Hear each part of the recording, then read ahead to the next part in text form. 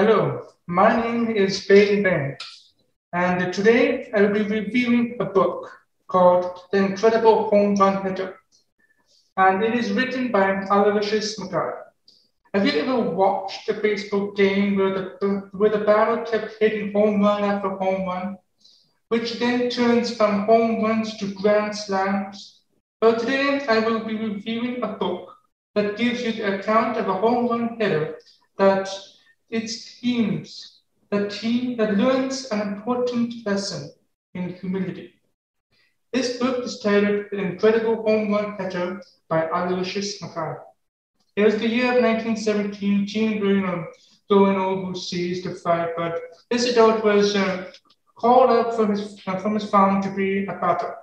Yeah, like any other guy, he was sort of scared, being away from home and such, but people helped him get over the ruts of loneliness and fright.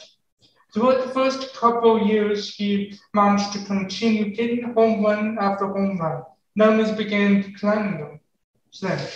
Anyways, next thing he knew, he was only getting doubles and such. This now 30-year-old, who has no name, decided to go for a walk in the countryside when he stumbled across a woodworker.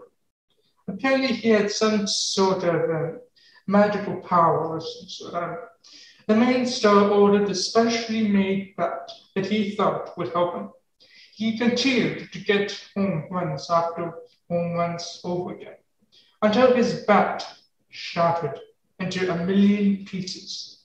He rushed back to the old man who made the bat, and this is where he has changed. Because he is so proud, his arrogance and unarrogant, he does not realize it until now that his bat was made from an old walking stick. That is when he decided to return from running from the baseball game. And yes, they lose within 5 games, but a very valuable lesson was learned.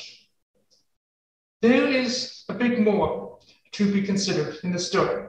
It is one of life's most important mores, which is called humility.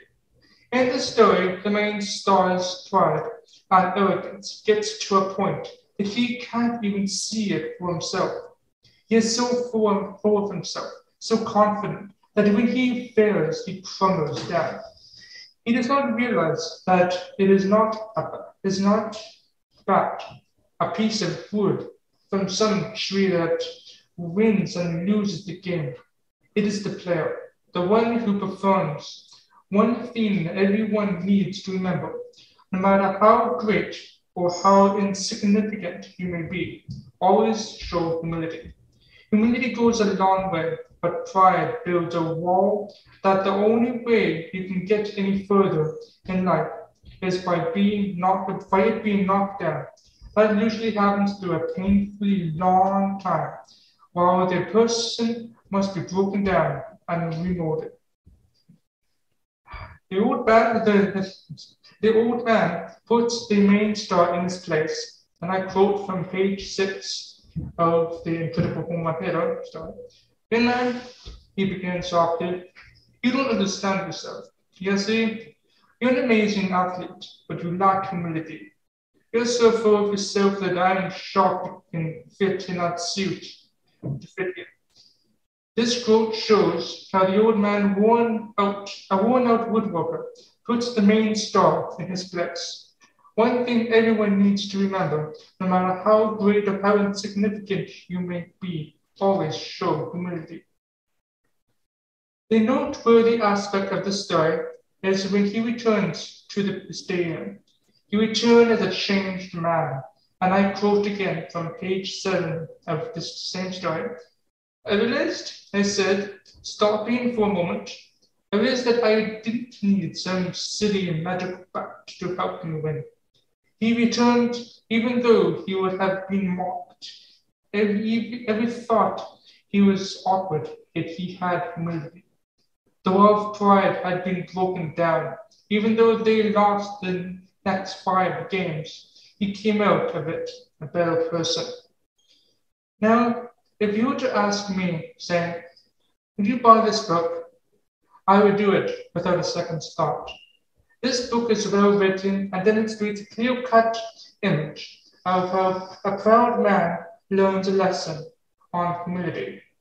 I strongly advise the people of all ages to read this book. You can buy it on Kindle from the author of over 60 other books named Aloysius Mackay at a good price. I hope you enjoyed this book review and learned a valuable lesson in humility. That is it. Thanks, and I hope you enjoyed this book review.